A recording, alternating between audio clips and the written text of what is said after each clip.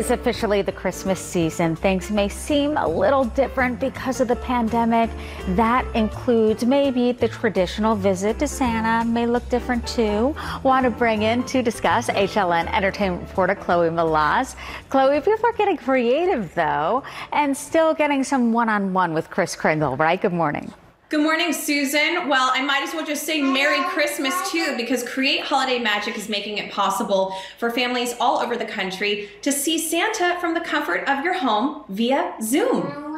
And I see your son peeking out. Hi there, buddy. Come on, say hello, because guess what? We have Santa Claus himself. Santa, good morning. How are you? I'm doing quite well. How are you this morning? I'm doing wonderful. We're here with Chloe. I'm Susan and Chloe's son. How old is he, Chloe? How old are you?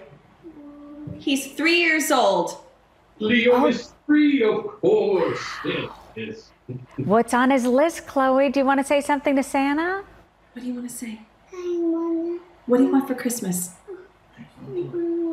Transformer toys. Transformers. Oh, that's very popular, yes. So Santa, how are you getting ready during this difficult time with the reindeer, Mrs. Claus? How are things up at the North Pole? Well, we're just as busy as always. Now, every year I try to create holiday magic all season long, and it's no different this year in terms of that. But there are a few things that are different. Early on, the elves told me they wanted to be very sure we could reach everyone this year. So they helped me set up a website, createholidaymagic.com, where I can do virtual visits with children from wherever they are. Ooh, holidaymagic.com. That's a wonderful way to do so. And I know that I have a son who's 4. He likes the Transformers too, and some squishies. A daughter who's 11. The list is long. Chloe, go on. Any more gifts on the list? Also, though, we want to know, how are the reindeer doing? How's Rudolph and Dasher and Dancer and everybody? Oh, the reindeer are doing quite well. You know what? We did a new setup for them. We just tested it out where they're 6 feet apart.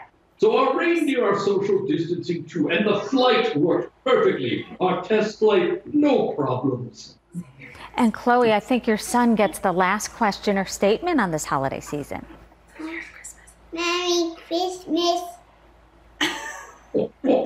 Oh, Merry Christmas to you, Leo. You can find me on TikTok and YouTube, and of course, createholidaymagic.com. I hope to see you all very soon.